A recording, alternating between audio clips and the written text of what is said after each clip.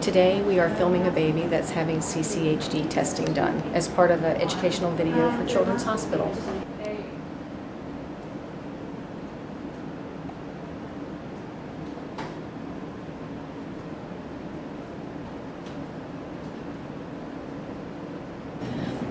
What you saw Flora doing was testing for congenital heart disease. What we do is take pulse oxes and put it on the baby's hand and foot to determine the percentage of oxygen in the baby.